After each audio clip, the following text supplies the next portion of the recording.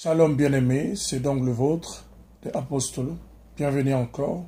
Donc nous continuons notre série sur l'intercession.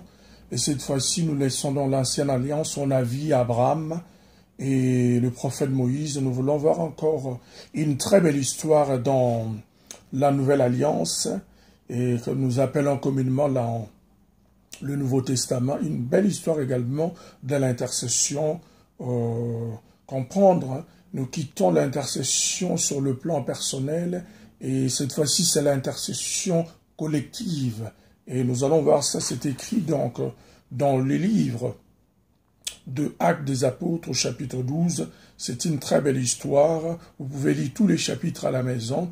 Je suis donc dans le livre des Actes des Apôtres au chapitre 12, le verset 5. Je lis au nom du Seigneur, de 5 à 8. Pierre, donc, était gardé dans la prison, et l'Église ne cessait d'adresser pour lui des prières à Dieu. La nuit qui précéda le jour où Hérode allait le faire comparaître, Pierre, lié de des chaînes, dormait entre deux soldats et des sentinelles devant la porte gardée de la prison. Et voici un ange du Seigneur survint, et une lumière brilla dans la prison. L'ange réveilla Pierre en le frappant au côté et en disant « Lève-toi promptement ». Les chaînes tombèrent de ses mains. Et l'ange lui dit « Mets ta ceinture et tes sandales ». Et il fit ainsi. L'ange le conduit et dit encore « Enveloppe-toi de ton manteau et suis-moi. » Alléluia. Bien-aimés, ici, nous remarquons que c'était l'apôtre Pierre qui était emprisonné. La seule différence ici qu'on a vu avec Abraham et Moïse, c'était des personnes tout seules devant la face de Dieu. Mais ici, nous sommes en train de remarquer que ce n'est pas une seule personne, ce n'est pas mais un groupe de gens, un groupe d'individus. C'est-à-dire de personnes se réunissent en train de prier devant Dieu. C'est-à-dire une église. On nous dit que l'église ne cessait d'adresser leurs prières à Dieu en faveur des prières. Ils étaient en train d'intercéder devant la face de Dieu. En fait, encore, l'église ici, c'est quoi? L'église, il faut le mettre dans son contexte, selon le plan biblique. L'église, par simple définition, c'est tiré en fait du mot grec ecclésia. Ecclésia qui signifie appeler hors. C'est l'ensemble de personnes ou la communauté de tous ceux qui ont accepté Jésus comme Seigneur et Sauveur dans leur vie sur le plan personnel. Et de ces faits, ce sont donc des gens qu'on appelle, ils sont appelés hors, sortis du monde, bien que vivant encore dans le monde. Amen. Donc le mot église en premier lieu ne désigne pas un bâtiment ou un lieu de culte. Amen. Mais néanmoins, aller acheter une salle ou un bâtiment, un endroit pour en faire, là, un endroit où vous allez venir prier, appeler sa église, ce n'est pas mauvais, ce n'est pas un péché, et Dieu ne condamne pas cela. Mais l'église, en moins, ne désigne pas directement un bâtiment, ni un lieu de culte, mais c'est l'ensemble de ces personnes-là qui sont sorties du monde, abandonné les systèmes du monde, qui sont sauvés, venus à Christ, c'est ce qu'on appelle église.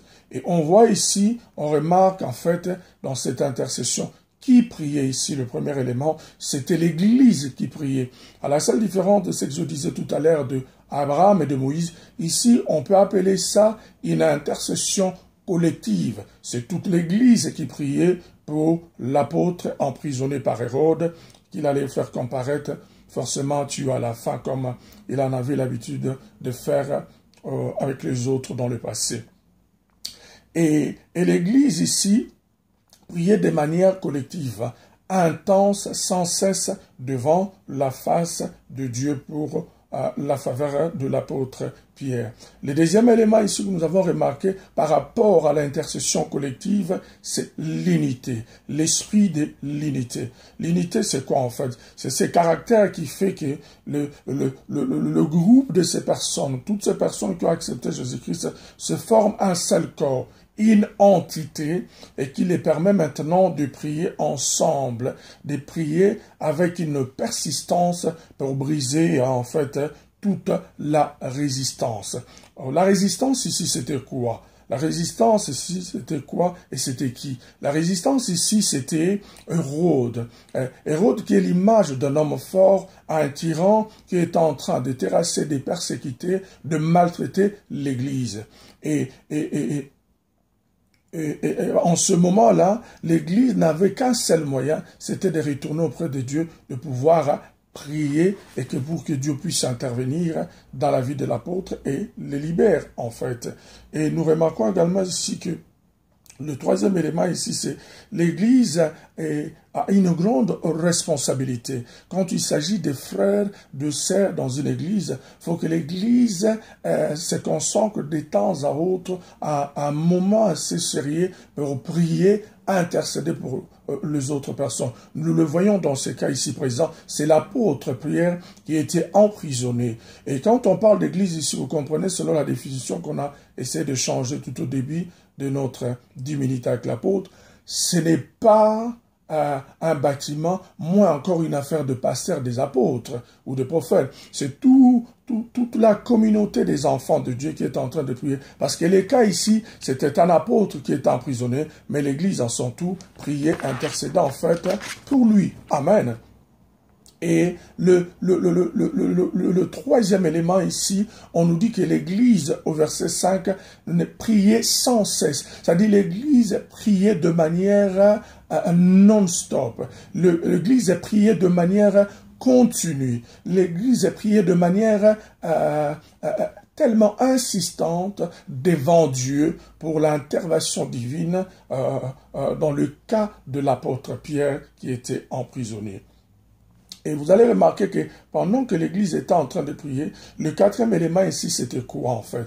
Le quatrième élément, lorsque Dieu a intervenu en envoyant son ange dans la prison pour libérer l'apôtre Pierre, vous allez remarquer qu'il a pris soin de lui rappeler des éléments très importants. Il lui a dit de remettre sa ceinture et puis de remettre ses sandales. La ceinture et les sandales, en fait, les chaussures, nous reviendrons encore plus en profondeur quand le Seigneur nous fera grâce des 10 minutes sur le combat spirituel. Vous allez remarquer ces deux choses-là sont mentionnées parmi les armes spirituelles que l'apôtre Paul est en train de parler dans Ephésiens 6. La ceinture ici, c'est la ceinture de la vérité. Il voulait seulement dire à l'apôtre Pierre que vous étiez emprisonné, vous étiez enfermé à cause de la vérité, parce que vous prêchez l'évangile de Jésus.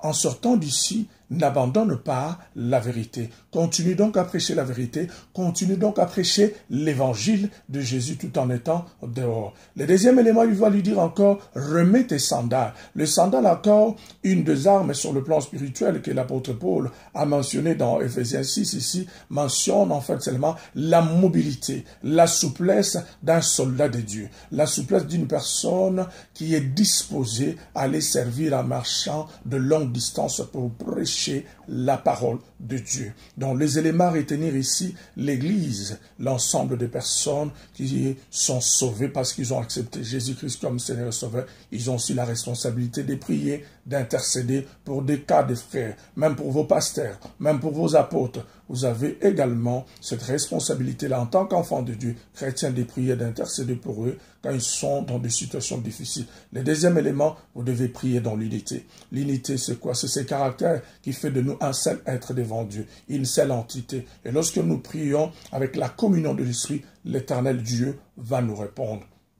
Le troisième élément, c'était quoi? L'Église priait sans cesse. Nous devons prier de manière continue, intercéder pour la situation de manière illimitée en demeurant dans la présence de Dieu. C'est-à-dire prier avec persistance pour briser toute résistance de l'ennemi. Le quatrième élément, lorsque nous prions, n'oublions jamais notre ceinture. Nous devons prier dans la vérité. Parce qu'on ne peut pas seulement prier des lèvres, il faut que la vérité sorte dedans de nos cœurs. Et lorsque nous prions dans la vérité, et nos sandales aux pieds, c'est-à-dire l'image de chaussures de l'évangile qui est mentionnée dans Ephésiens 6, la mobilité, la souplesse de servir l'Éternel, pendant que nous sommes en train de prier, d'intercéder pour les autres, nous sommes en train également de servir Dieu. Nous sommes des serviteurs et des servants de Dieu. Seigneur, fais-nous grâce d'être ce genre de personnes qui priaient à l'Église comme en l'ancien temps, à l'Église primitive. Que nous puissions prier pour l'autre, pour nos pasteurs, pour nos frères et sœurs, surtout pour les hommes de Dieu. Parce que c'était l'apôtre Pierre ici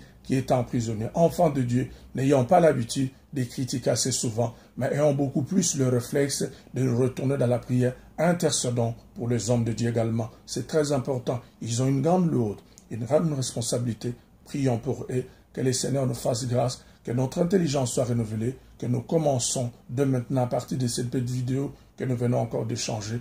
Priez pour les hommes de Dieu. Priez pour des frères et sœurs dans l'Église parce qu'ils en ont besoin. Et Dieu se fera un plaisir d'envoyer un miracle pour nous sortir de cette situation-là. Le Seigneur va nous faire grâce. Nous allons revenir encore avec un autre personnage de la Bible très prochainement pour l'intercession. Il nous reste 2 séries. Puis nous allons conclure par la dernière série qui va être comment être un bon intercesseur. Nous partageons sur 2 éléments importants. Que le Seigneur nous bénisse et nous fasse un homme bâti bien. C'était le vôtre, l'apôtre William, dans 10 minutes avec l'apôtre dans Apostolic Time. Soyez richement bénis. Shalom et bye bye.